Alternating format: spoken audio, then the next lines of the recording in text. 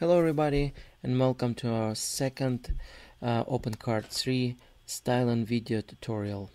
In this tutorial we're gonna continue styling and modifying our main menu on home screen, and in this video today I'm gonna show you how to style link text of our menu. So first of all, we're gonna go back to our style sheet CSS file, and we're gonna add at the end of the file, we're gonna add new selector with the new properties for our text. So as you can see, we have two selectors for main menu text and for drop down menu text.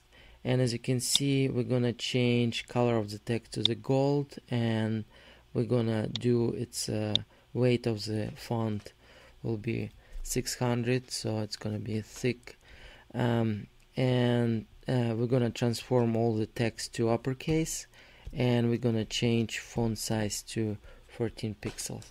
So let's save it and go back to our website, OpenCart website, and let's refresh and see. Here we go. Now you can see that we changed the text color, and we made it bigger, and also uppercase. Changed it to uppercase. As you can see, when you hover, we have because of the background is gold, so, and then our text is gold, so it's kind of become the same color. It's hard to see, so we're gonna change it. We're gonna go to our line number 208, and over here we're gonna add color property, and we're gonna make it crimson. Let's save it and go back, refresh, and let's try. So now you can see we change the color of the font when you hover. So now we're gonna change color of the font when you hover in the drop down menu. We're gonna go to line number 232. So we're gonna change here to crimson. Save it and go back, refresh it, and as you can see, we have different colors now. So now we're gonna go to again our CSS file. We're gonna go to line 232 with this selector, and we're gonna change this property value to crimson, and add transition property to 0.5 seconds. So let's save it and refresh, and let's test it. Here we go. As you can see, our color is changing with a little delay.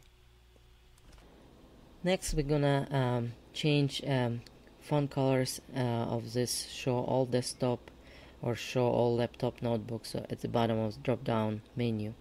So let's go back again to our CSS file.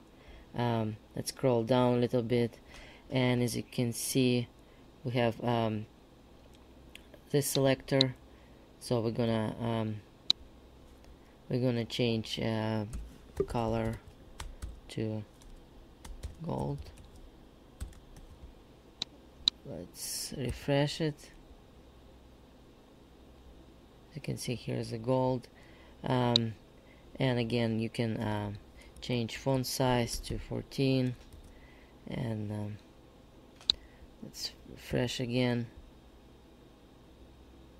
So as you can see, changed. So Next step, we're gonna change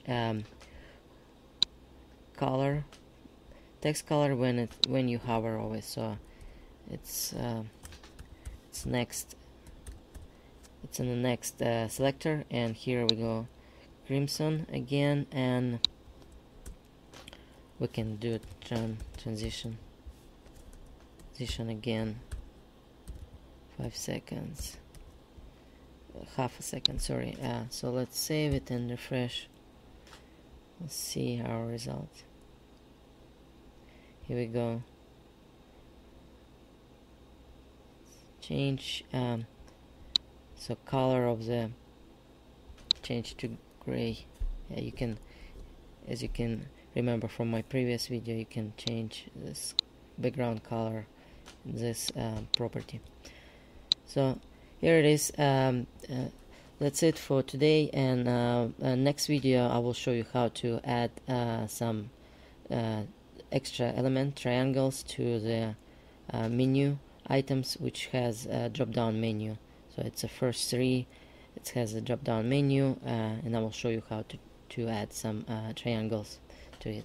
Thank you for watching, and see you next time. Bye.